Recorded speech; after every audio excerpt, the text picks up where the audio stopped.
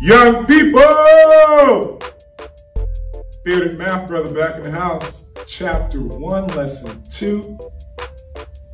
Algebra textbook. You know where we're at. Let's get this one started, man. We're going to have a whole lot of fun with this. This is nothing but that old school knock it out math. Hey, number 1. Order of operations, guys. Do not say, please excuse my dear Aunt Sally. I told you not to. I don't even know who your Aunt Sally is. We're going to see that later, but guys, easy as pie, depending on what pie you eat, right? 8 squared, 8 times 8, 64. I'm not even boxing answers, I'm just, number 2, I'm sorry. You guys know how we do. We're doing odds here. It's got to be, you know, if your teacher told you to do the evens, hit me up, maybe I'll hook you up, but I'm doing the odds. 5 to the third, 5 times 5 times 5. So again, it does not matter what order you multiply numbers. So I just do the first 2, then do the next one. It kind of prevents me from making a mistake when I do it that way, because you know sometimes mental math will have you slipping. But 5 quarters, 125. Number 5 there, and 2 operations, and I like how they're doing this. I decided number 5. 5 plus 4. Grouped times 7, so they're already giving you order of operations. Do the parentheses first, they put that in the front. So 9 plus 7, of course, is 63. I am on a roll. Number 7.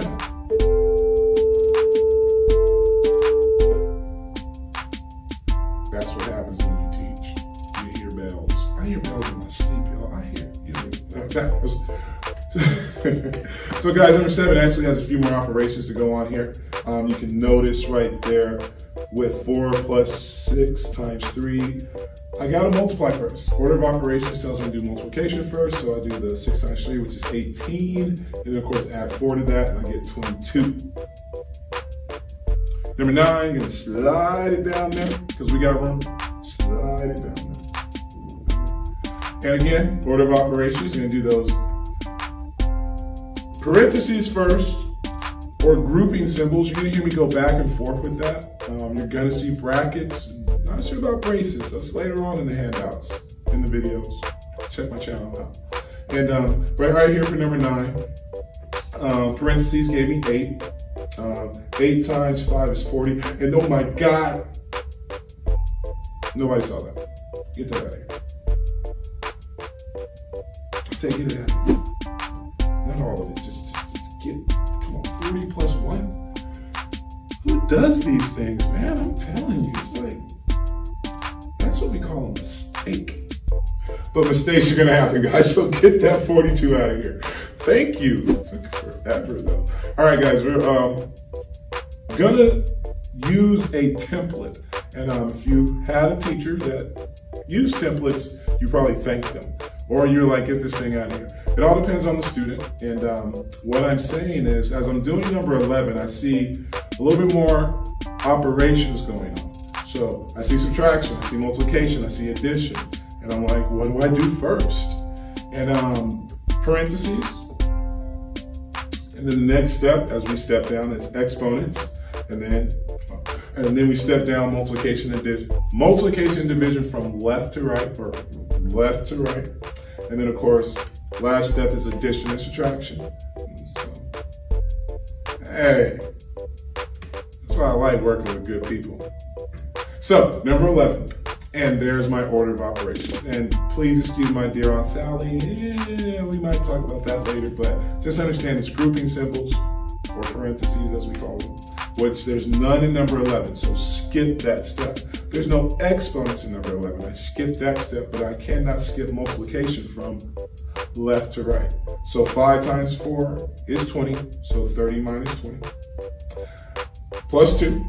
Now, of course, addition and subtraction, so I'm going to subtract before I add. That's what some students want to do when they talk about, please excuse my dear Aunt Sally.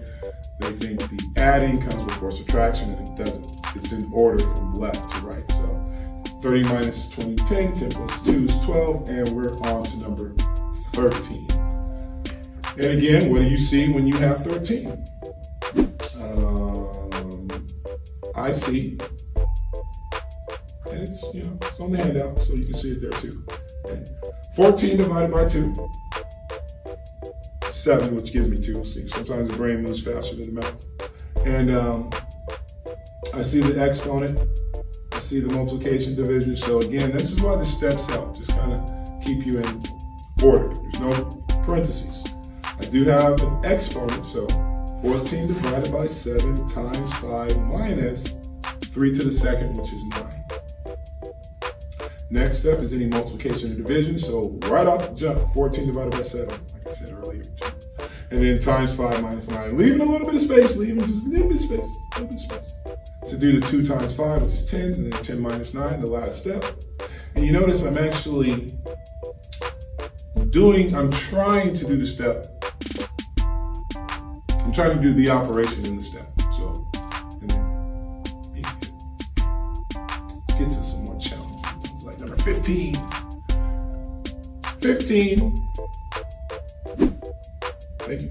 Is double grouping symbols. So this is what I mentioned earlier, guys. By saying parentheses, you're eliminating a grouping symbol called brackets, and you're eliminating grouping symbols called braces. And even a division line is considered a grouping symbol, meaning if I have, and I'll stop because we want to take care of 15, but they'll come up later. 5 plus, bracket open, 30 minus 6.